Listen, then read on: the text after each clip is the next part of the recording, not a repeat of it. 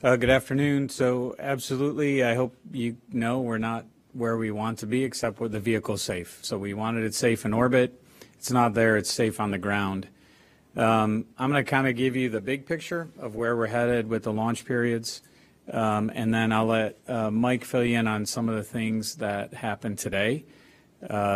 Charlie Blackwell-Thompson is back in the Launch Control Center with her team, working through some of the next steps that the mission management team asked her to do today. So launch period 25 is definitely off the table. We won't be launching, this period ends on Tuesday. We will not be launching in this launch period. Launch period 26 and 27 will really depend on the options that the team comes back with, likely on Monday or early Tuesday morning, and Mike will talk through those options with you. One thing I'll point out is we will deconflict with Crew 5, so there is an overlap with our next launch period and the time frame when Crew 5 wants to go. We need to make sure we deconflict with them, so that will weigh into what we do. And then as we get into launch period 27 in the latter part of October, we will be looking at a lot of things, our limited life items, our stay on the pad durations that we have, and of course we're always looking at weather as a general course of action for some of the storm activity that can be out there. I'm sure there's going to be a question of, are we confident?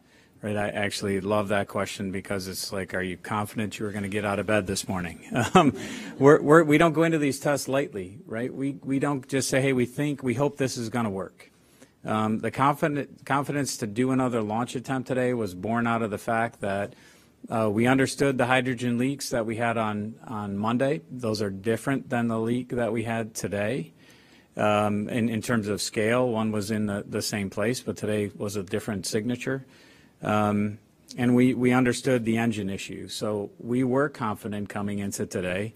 But as the administrator said, we're not going to launch till we're ready, which means we're going to step through these things.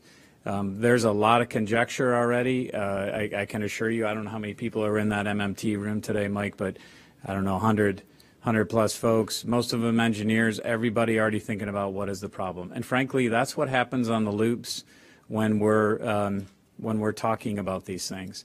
Folks are giving options.